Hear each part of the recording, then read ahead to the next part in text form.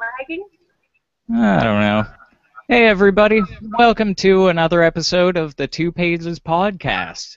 I'm your host, Skeletroy Blockbuster, and with me, as always, we have a cavalcade of great storytellers. With me, of course, is Grant Beard, Maeve LaFay, and Thomas Fireheart. How's it going, guys? It's going. Definitely going. Not drunk enough yet. Not drunk enough? Yeah. Well, that's It a looks like problem. Phoenix, I couldn't afford it. Well, if it's that cheap of stuff, then I guess we gotta push this back another hour. Keep drinking. No, well, she's reading the second story, so she's got time to pound it back while you're reading the first one. Okay. That's a good point.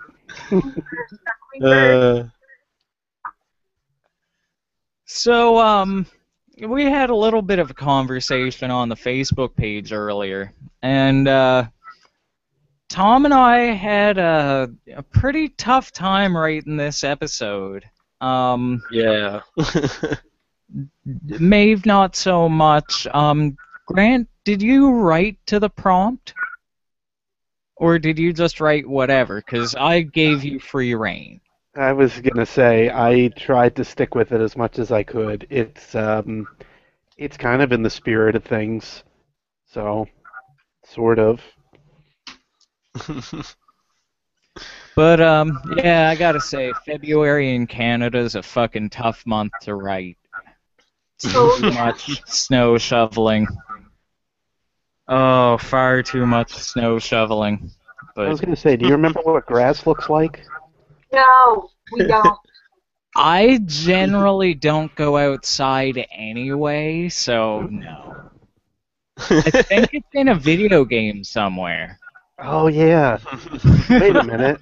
Maybe it's in that terribly oh god, now I forgot the word. Yeah, maybe we could just say nostalgic because you're nostalgic to, shoveling now at this point. That terribly nostalgic feeling you get when you look at grass and Shovel Knight. Yeah, something like that. That goes twofold because now you're shoveling rocks instead of snow. And then you're shoveling snow rocks. And then wait, is this isometric perspective? Damn it! Every podcast from now on is the shovel cast. All right.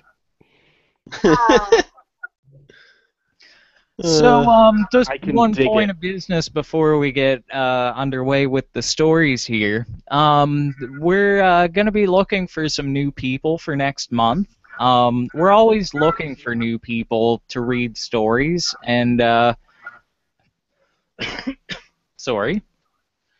The prompt for next month is, well, it's going to be April, so let's go 2 pages of fools.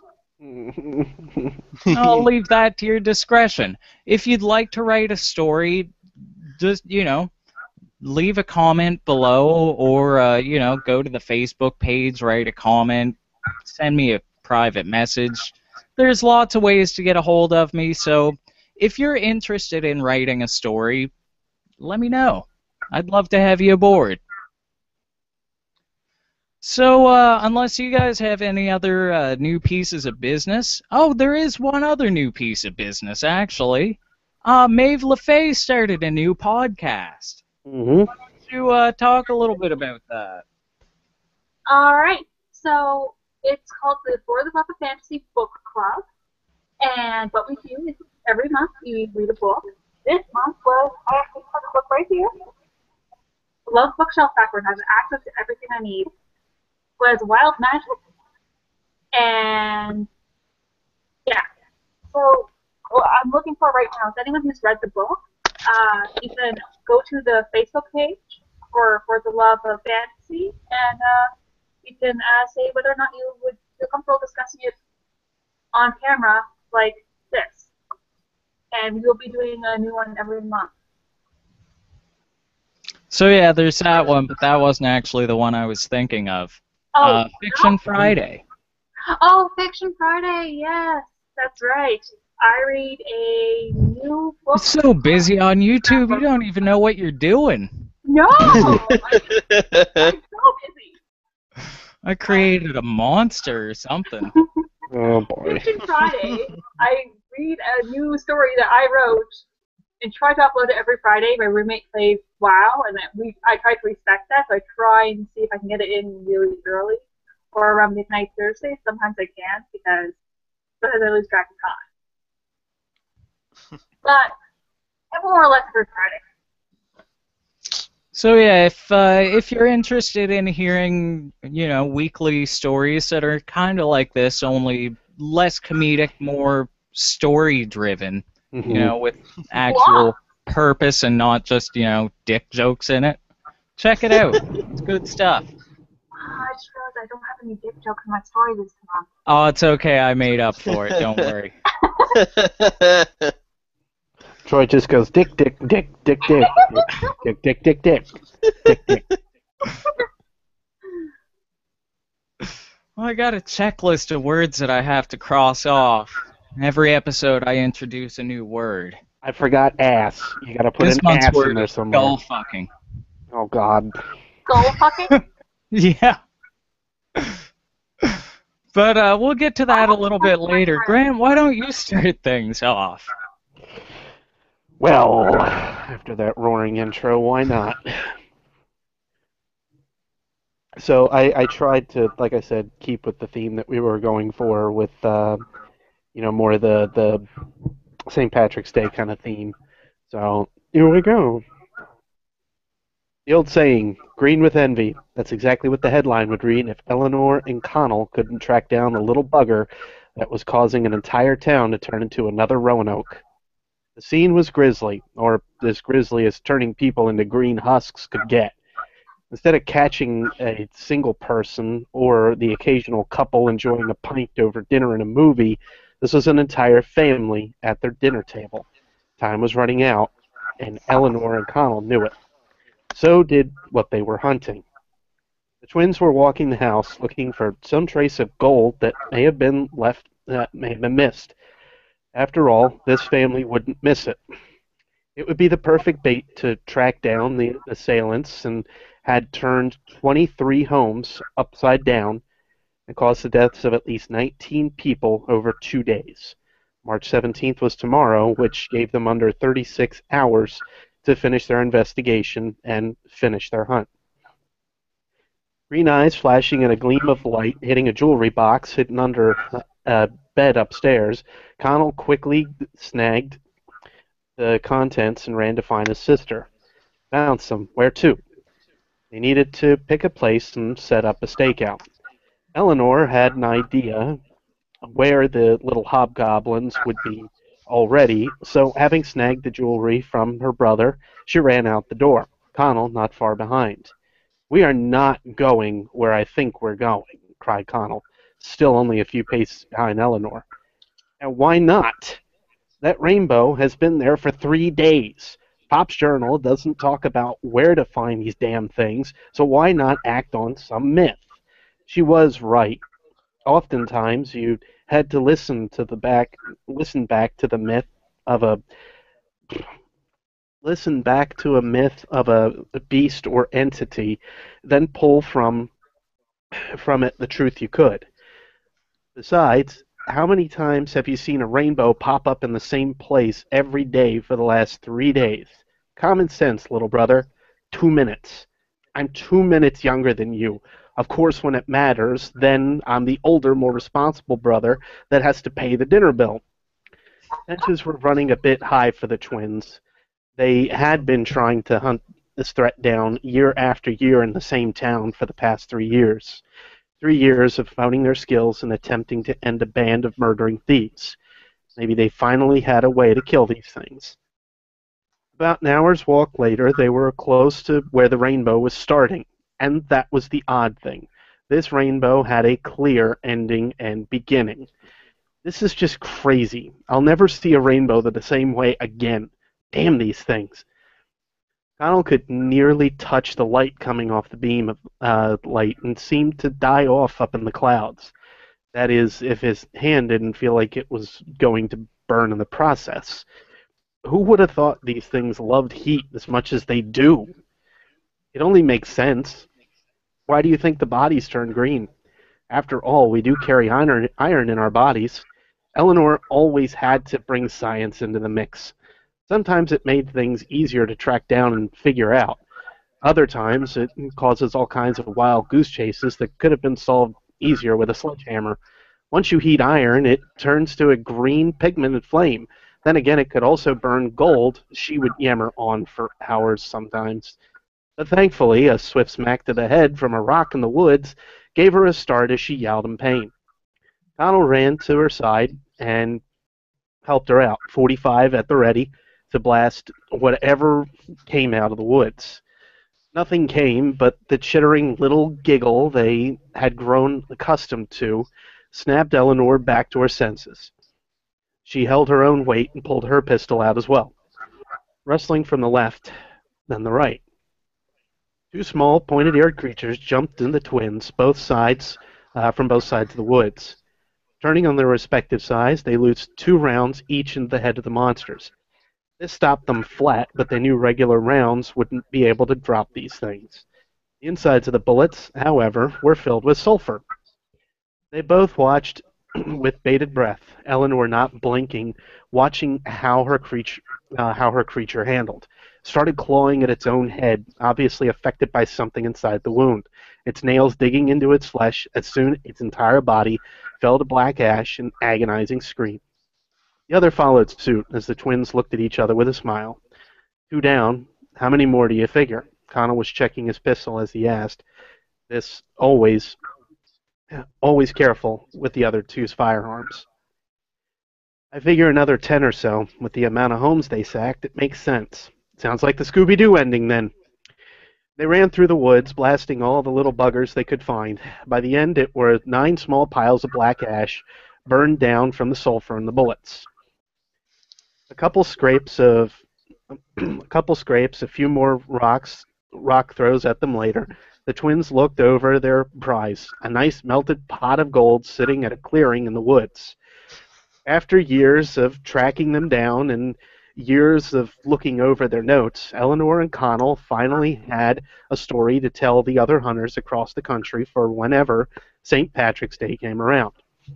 Of course, they added the rest of the gold to the pot, then turned the valve to the right, letting the liquid metal turn into hunks of gold coins. Well, that'll keep us set for a while. How many are there, Connell? Enough for a one-up in the last 5 visits to the diner. We're square, sis. He grabbed the bag of coins, slung it over his shoulder, and the two of them hopped back into the car that they left at the edge of town. Done.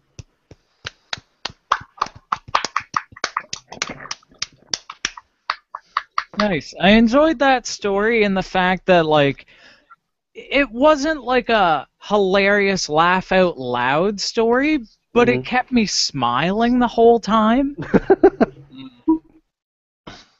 And that holds just as much value to me. So it was an interesting, gripping story. Like, because for half of it, I was like, "What the fuck are those green blob things?" Mm-hmm. No, it has like a plot and mystery and shit. Yeah, so I mean, sometimes not having penises in your story can be a benefit. I mean, not. Yeah, you know, just occasionally. Yeah, it's okay. Like I said, I tried to fit to the same thing with the Leprechauns, but I didn't want to make it too obvious until the end of it, so. I think it did well. I enjoyed it. Thank you. It's pretty good for what I did in about 4 hours today.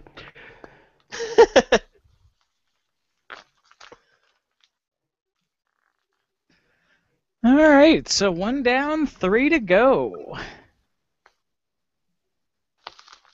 How's that drink coming along? Wishing this were actually alcoholic. Like I said, it couldn't afford Guinness, so it's Pepsi. All right, we'll take a big swig and then start reading. Well, okay. So if you are Irish, you might want to step out for about 5 minutes because my story is called 2 Pages of Bad Irish Stereotypes. Oh, no.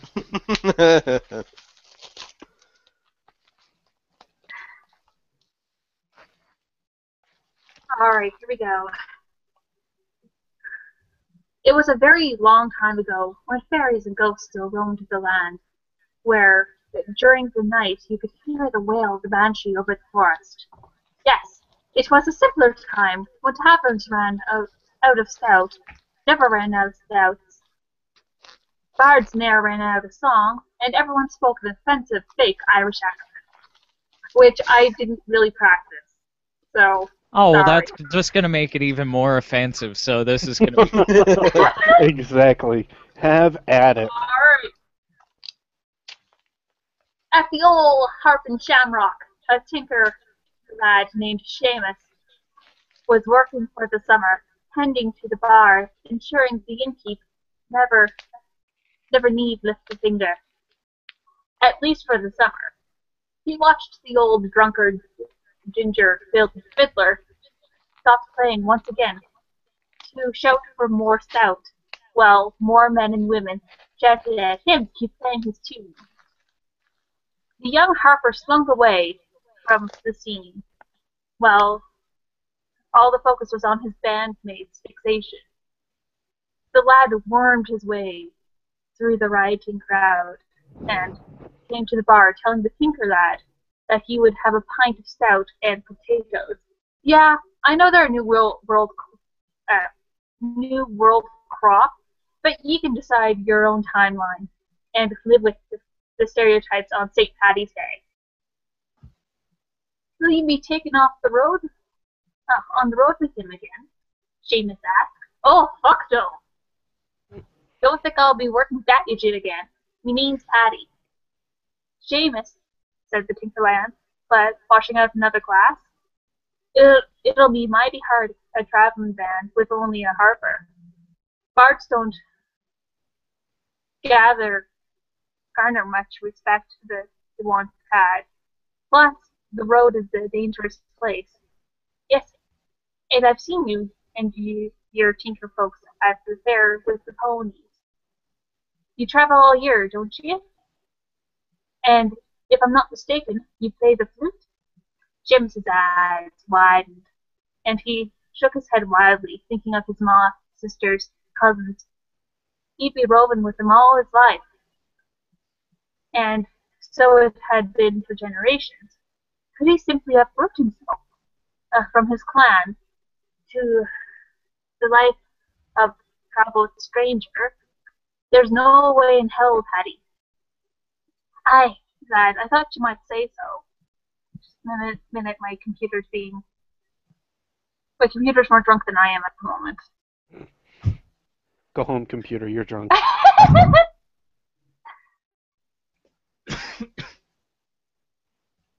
Should we tell Jimmy that, too?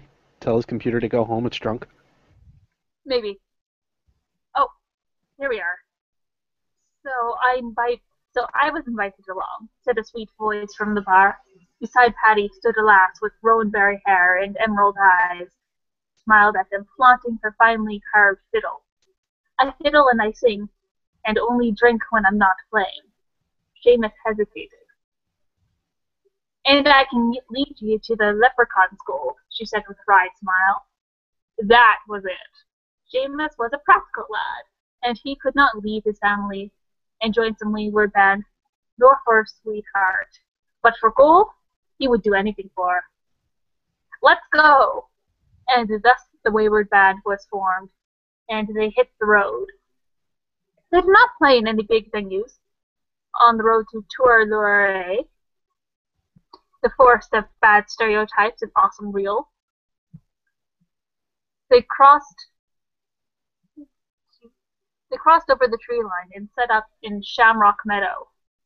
The lot of them lit a fire and sat around it, ready to tell the most ghostly tales when in the dead of night, an impossible rainbow appeared, and a tiny, green-clad, ginger-bearded man came sliding down the bloody thing and conjured a cauldron filled with gold coins and shining bright moonlight like fairy galleons. Holding his eyes grew wide as the coins fell into her hands. She examined it with her brother Paddy, who craned his neck over, while Seamus just stared at the impish smile on the leprechaun's face as he raised his eyebrows. "I've got a deal for you, laddie." Seamus jumped up, knowing the caution of a fairy deal. His mom had always warned him of the capricious fae. Worst of all, the leprechauns. They be known to curse their gold. Perhaps something the lad should have considered just a wee bit before setting off with the goal of stealing such a treasure. "A deal? We should take the bloody deal," Paddy said. "It's not like leprechauns are known for being tricky, and honest band folks like us are never fucked over in these stories." Seamus bit his lip, thinking back to all his mam's stories, or really any story that he'd ever heard about a fairy deal, and remembered vividly. One man was transformed into a wee bird, another lost a bet for the treasure and was forced to lure innocent travelers into Shamrock Meadows for 50 years, and one was simply given the gold, and then after that he hung with it for years. He went mad and died on a mountain of stolen gold and ingots in a deep, dank cave. But this was not going to happen to Seamus. He saw no risk in it, so he took the hand of the leprechaun with a wily smile. "We'll take your deal."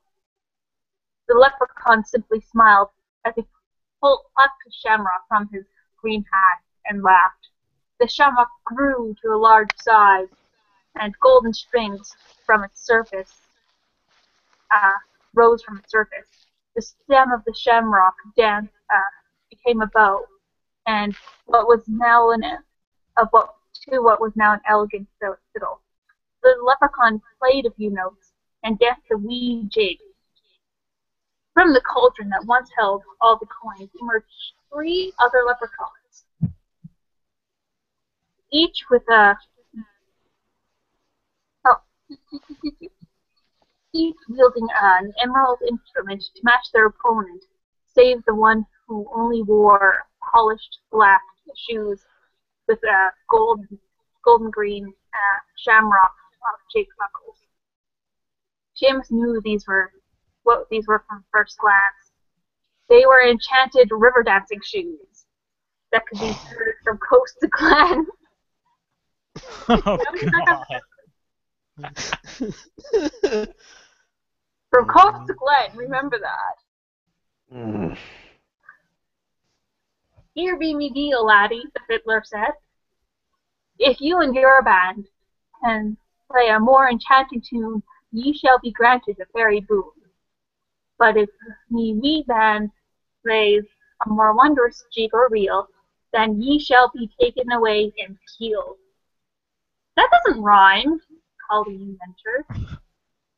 "Listen, lassie, I'm a magical fucking wee man with a treasure. Do you want me Lucky Charms or not, you idiot?" Colleen promptly shut her gob and listened to the bargain. Yes, the leprechaun had challenged Seamus and the band to a rock-off. And no, Tenacious D, the writer of The Devil Went Down to Georgia and all those other tunes, cannot sue me. This is a long-standing dual scenario in fiction and folk tale, so you can just deal with it. I support any story that has a rock off. I'm just gonna say right now. Yeah. The leprechauns played, and the fiddle went fast as he danced as the river dancer danced his jig, vibrating the very earth that they stood upon. Fireworks flew from the fiddle and the harper's string, and voices from the wind blew through the trees of the forest. Hooray, hooray. The Blah. Maybe I am drunk. Maybe. Well, it does take a little while to sink in, so maybe it's starting. You're drunk on Pepsi, yes. Totally. I don't know. Sugar does that. Oh, okay. So the Leprechauns started playing. And, wait, there we are. Fireworks fell off from their instruments, and the river dancer kept dancing and dancing until wee flames sprouted from the bottoms of his shoes. And the river dancer was engulfed in flames, yet he still danced to make sure those leprechauns would win their game. That's commitment. That is commitment. So he danced and he danced while the fiddler played. He danced and he danced until it was day. Those are the only fucking rhymes that you're gonna get out of me. It's really hard. And a rainbow appeared from the light of the flames, and the river dancing leprechaun danced up into the heavens, while the leprechauns still played their tune. And the band finally ceased. So needless to say, Seamus's band unfortunately did not have a river dancer who could make fireworks and go up to the heavens on a rainbow. So they kind of fucking lost. And just as the deal went down, they were taken away to the fairyland and they were killed. And then the leprechauns laughed over a pint of Guinness. And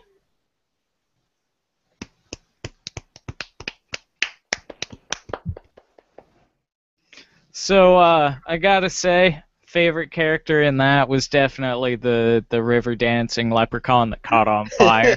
I'm glad I'm not the only one. Though I gotta be honest, I went to YouTube and I started playing Devil Went Down to Georgia.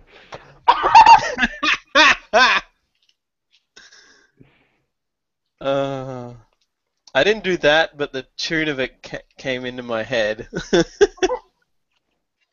Oh, I totally did it. Guitar Hero version, I might add. Nice. you just win. Yeah, that's awesome. I went there. Went to Georgia? Well, I am the devil.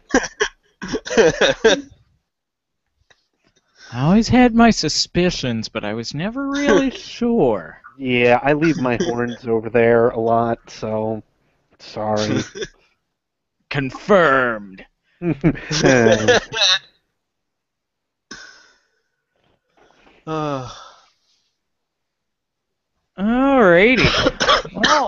Well, what do you got, Tom? Something I wrote yesterday. It's okay, I pretty much wrote mine today, so whatever. I want to point out that maybe Tom should have read Maeve's story because Tom's got a closer Irish accent. Isn't Australian accents close? I think they're closer to British accents. Well, it's still closer than an American accent. Yeah. Oh, yeah, that was the other thing before that awesome character came in. I thought it was great that your Irish accents were so bad that they eventually just went away.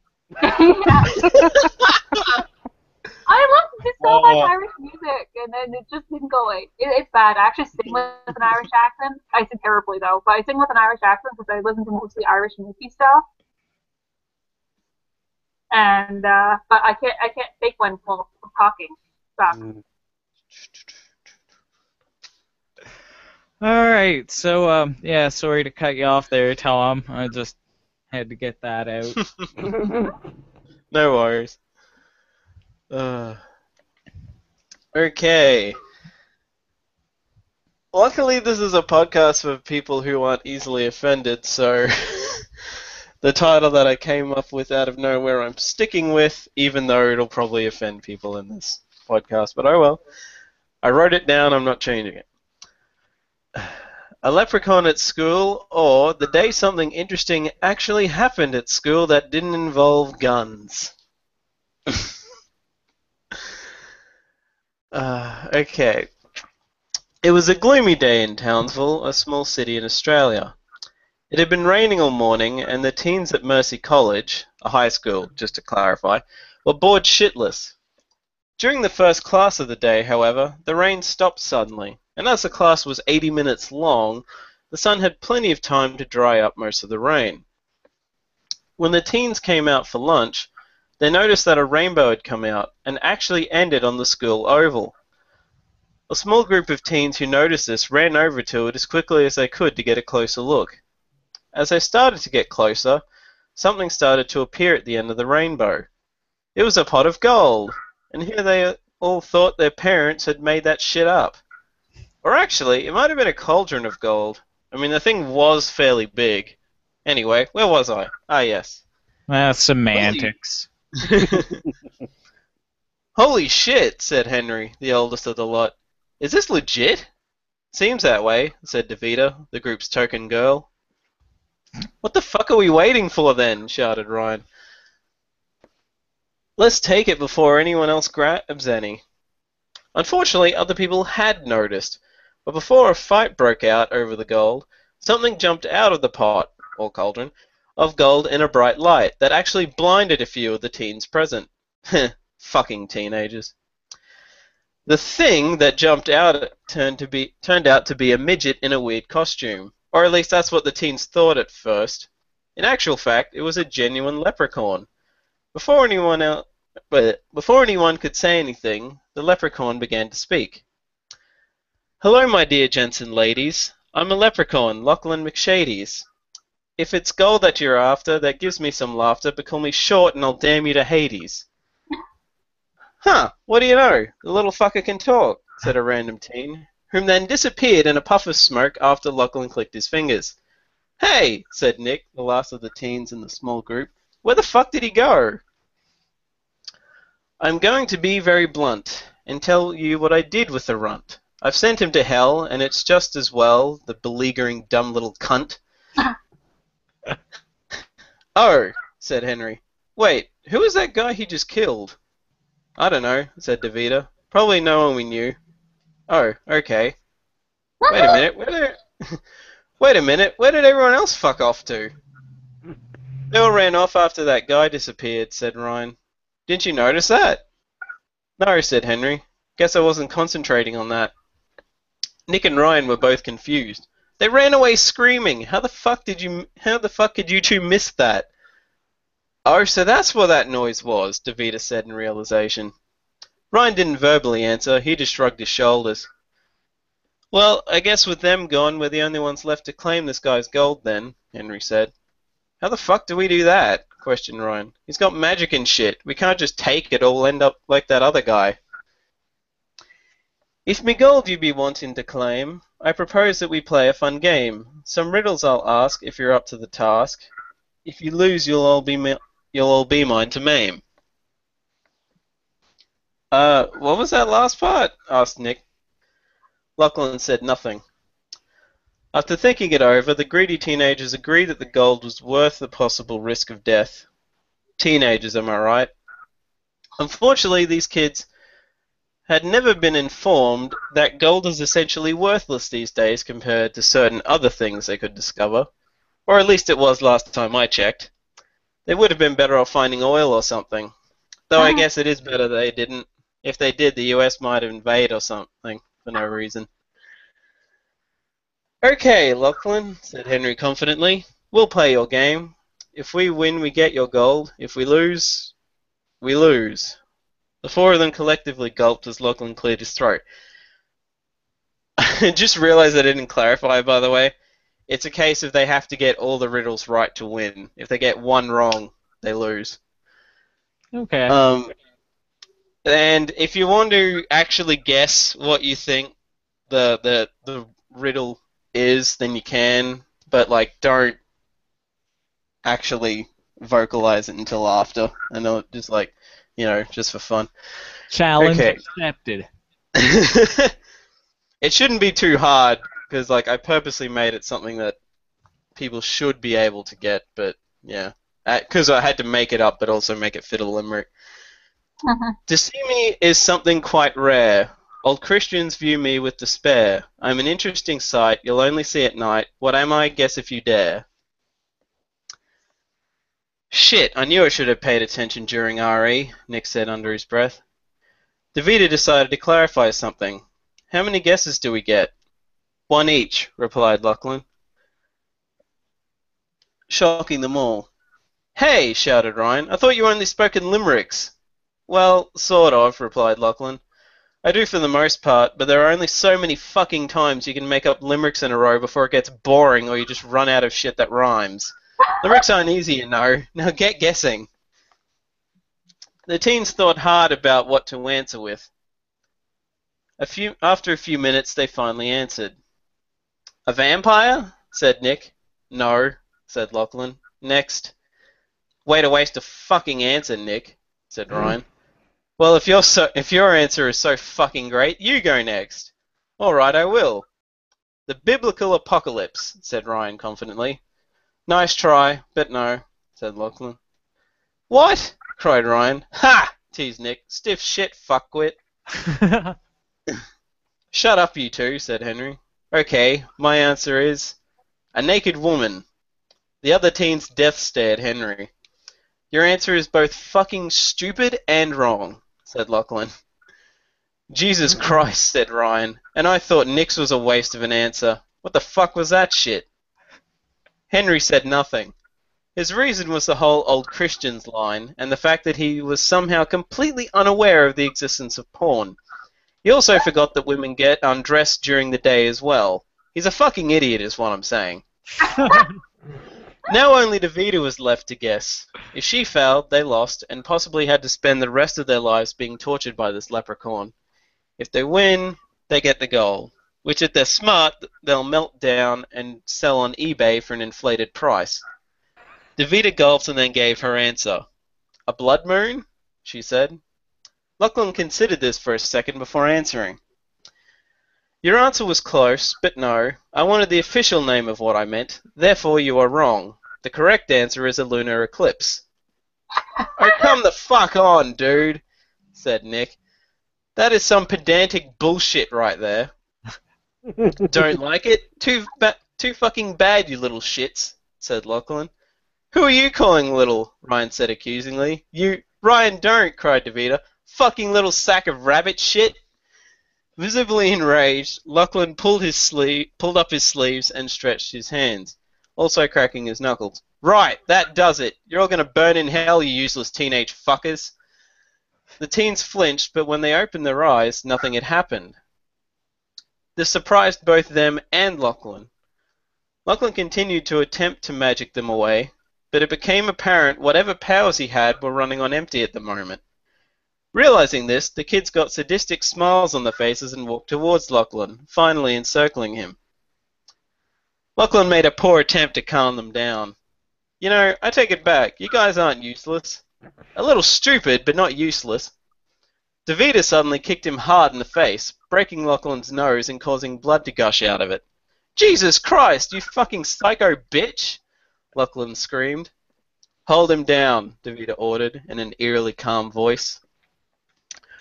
Ryan quickly pinned down one of Lachlan's arms, whilst Nick pinned down the other, and Henry held down both of his legs. Davida then proceeded to beat Lachlan to death, which Henry and Nick found sort of disturbing, but Ryan completely revelled in. After the deed was done, they hid the body and took the gold. Everyone else had gone to class at this point, as lunch was over by now. The four used the excuse that someone had run onto the school oval and tried to kill them, showing the blood still on them as proof. The lie working, they were allowed to go home early due to the trauma they'd apparently had inflicted on them. Before leaving, they all went back and grabbed Lachlan's body, took it to a safe place, and burned it to leave no trace of any remains. What happened to the gold, you ask? Well, they didn't melt it down, but they did sell it and made quite a lot of money each out of the deal, and they lived happily ever after. Well, Davida and Ryan, who had now become a couple, did anyway, as they killed Nick and Henry for their share of the money. The end. That was a very happy ending. Yeah, I dug that. I really like your writing style, Tom. You definitely have a consistency to everything that you do. Like, I totally got the vibe that these characters are living in the same world as Keith and Gary. Because they live in a fucked up place.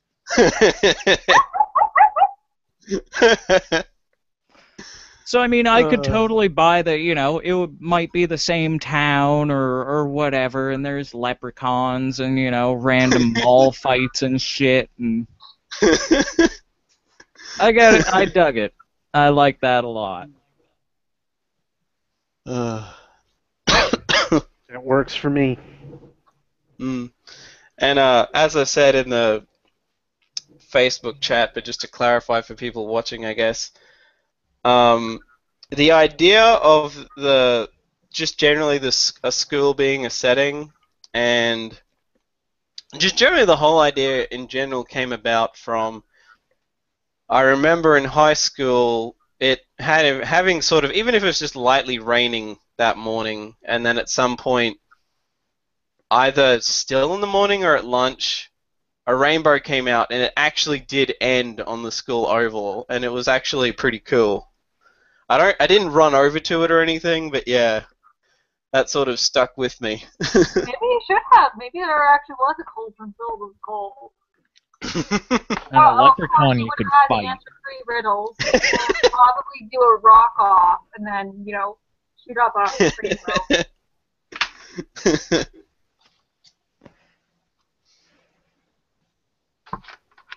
Alrighty.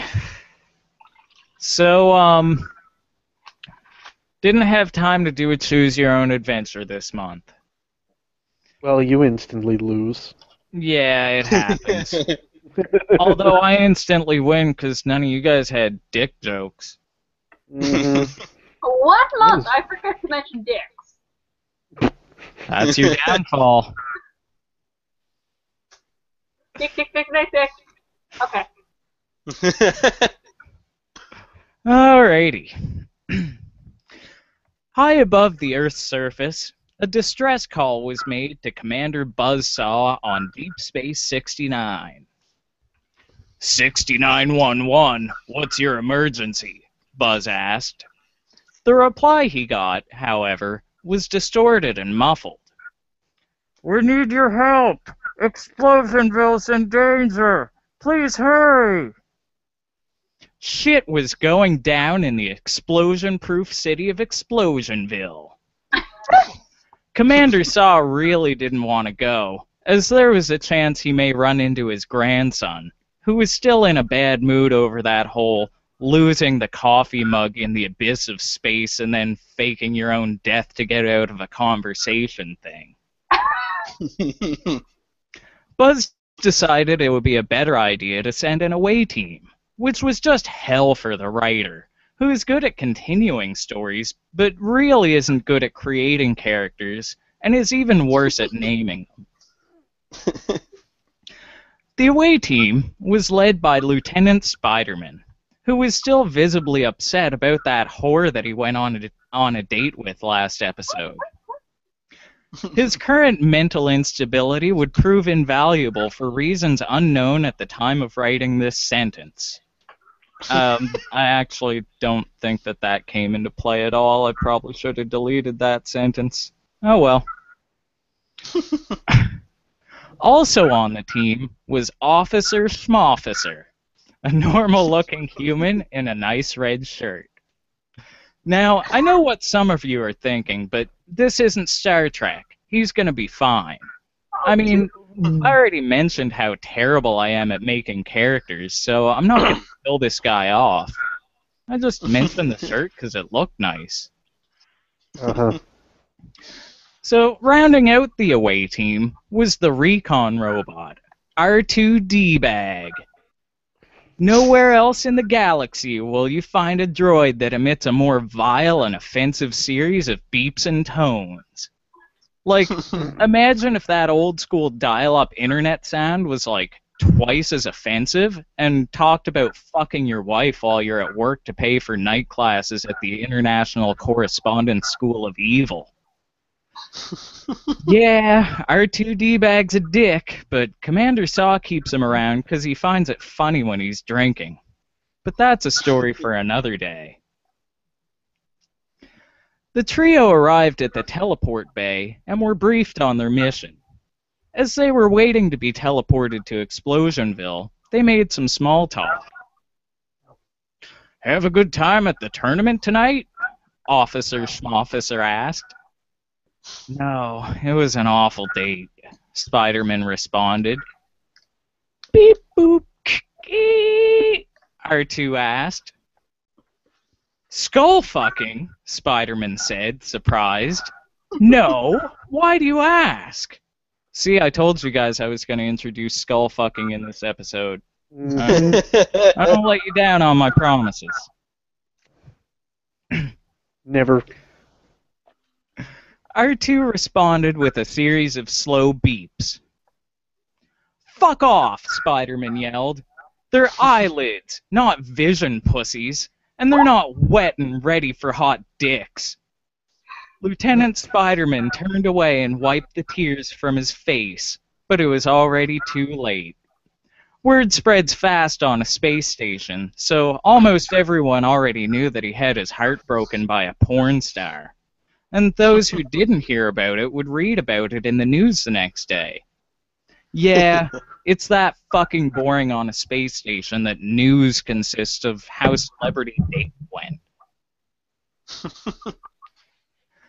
So the away team beamed to Explosionville, and immediately noticed a giant rainbow in the sky that touched down in the middle of the city. "How strange," noted Officer Schmofficer. "How does a rainbow form at night when there's no daylight?" As the trio got closer to the center of the city, they could see a large crowd gathered where the rainbow had touched down, which also didn't make sense as rainbows are optical illusions. Several people in the crowd had binoculars, camcorders, and camera phones out. Spider-Man approached one of the barriers that the police had set up. "Excuse me, officer," Spider-Man said. "We're from Deep Space 69 and received a distress call. What seems to be the problem?" "Well, we think there's a leprechaun stuck up in this tree," the policeman said as he pointed to a large pine tree. "Problem is, it disappears when we shine the lights up at it.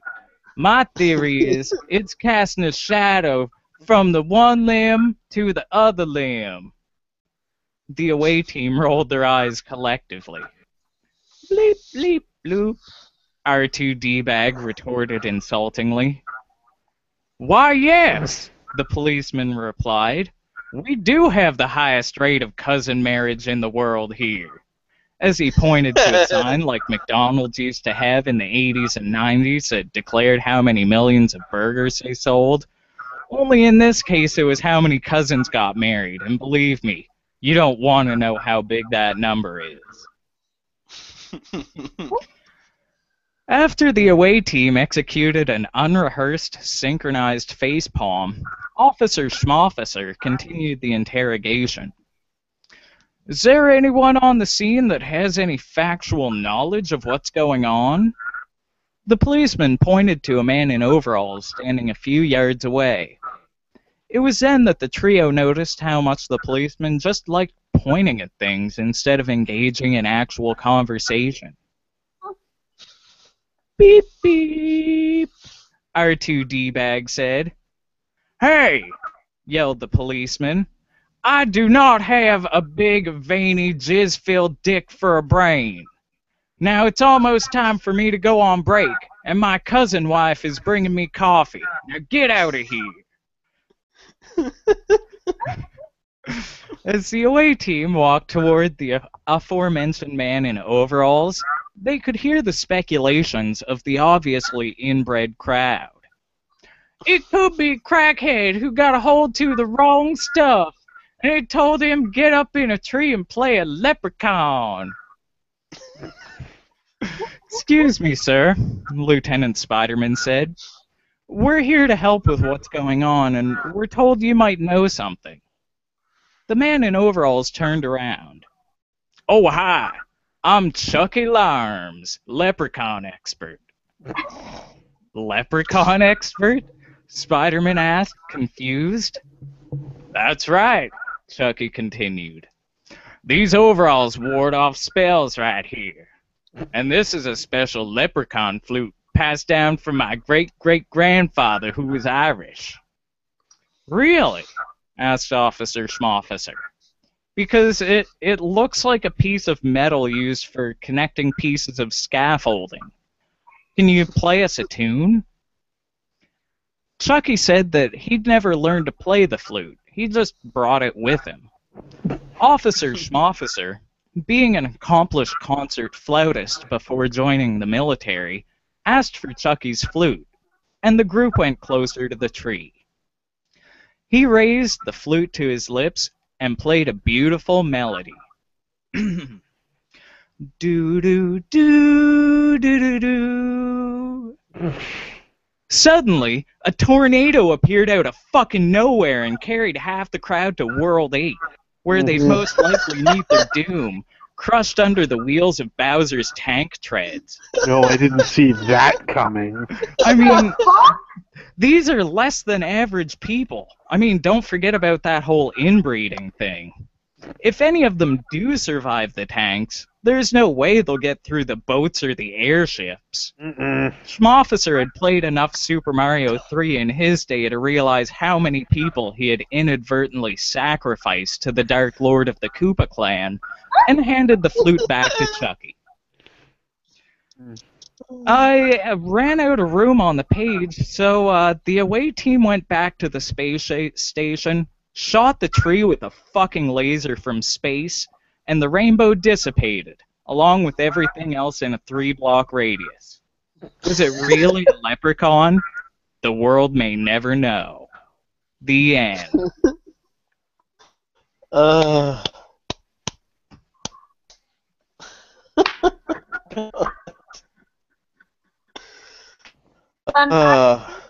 actually happened. So, one thing when I was writing the story, like, it's kind of weird, like, being so smart and writing stories that are so stupid. Like, when I'm writing dick jokes and then I use a word like inadvertently, I'm just like, what am I doing here? You're never too smart for dick jokes. Well, it's kind of like that's kind of like what Kyle Justin, the guy that does the Angry Video Game Nerds intro, has said. He's like, I could be off doing actual albums, but here I am saying he's going to play the games that suck ass and take you back to the past. I'm like, really? You're going to say that when that's easily the most renowned song that you now have? Which is kind of terrible, but... You make a statement whatever way you can. Bingo. That was good though, Troy. That definitely was fun. And as soon as you had said, you know, it just all kind of led up with the overalls, and then you said he's got a flute, and I'm like, he's totally gonna go get whisked off to World 8. I know it's gonna happen. Well, the overalls guy is from the Alabama Leprechaun video. Yeah. So it was just so easy to make that connection. A little bit. And of course, everyone on there sounded like rednecks, and there's a tornado going through. I never even thought of that, but that's great. That makes you guys even better. We're not in Kansas anymore. No, you're in World 8. Yeah, exactly. I, for one, embrace our Kumba overlords.